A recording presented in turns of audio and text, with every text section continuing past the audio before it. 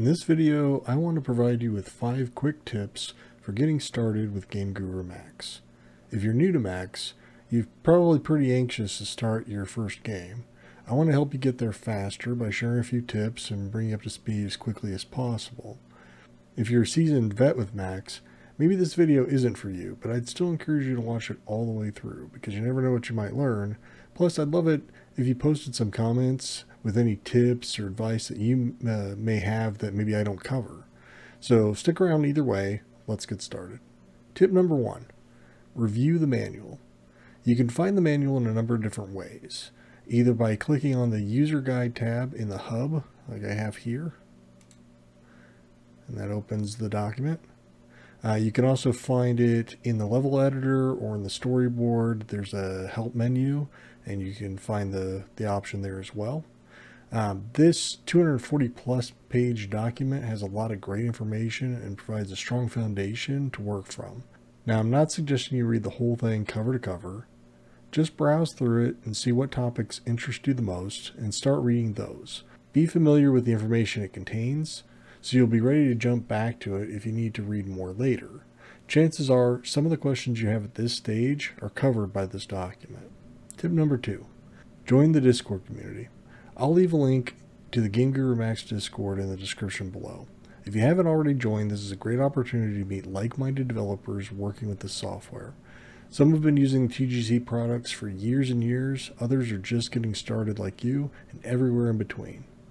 Read all the channels frequently and try to keep up with the discussions, even if you don't participate. You'd be amazed at how much you can pick up just by being in the same room with some of these guys. If you have a question, you can ask it here as well, but be sure that you've tried tip number 1 first, because trust me, nobody wants to read the manual to you. Tip number 3, play all of the demo games and then open them in the edit mode and see how they were made. Pay attention to the flow of the level, the lighting, the way the behaviors are set up, and the set design. Take notes on things that you like and things that you don't. What would you have done differently? Can you improve the design? You can import these existing levels into your project and then edit them and use them as a starting point. Tip number 4, spend some time optimizing your settings to suit you. Just like you might do on day 1 of that new game you just installed, you want to spend some time making sure that the settings selected are going to provide you with the best results for you.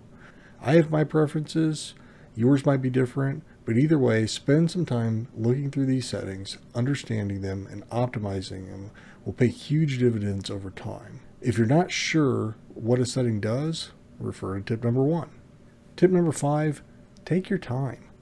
Believe me, I know how exciting it is and how much we want to get started cranking out new projects and share with our friends and maybe even sell one day. I get it. But nothing worth doing or playing can be achieved in a day or a week or even a month. Plan your projects out carefully before you even start making your first level. Think through the story you're trying to tell, the game mechanics you want to include, and the progression you want the player to achieve. The best games out there were planned meticulously before even the first object was ever added to the game world. Doing this sort of planning will ensure a smooth development experience for you and a fun game experience for your player.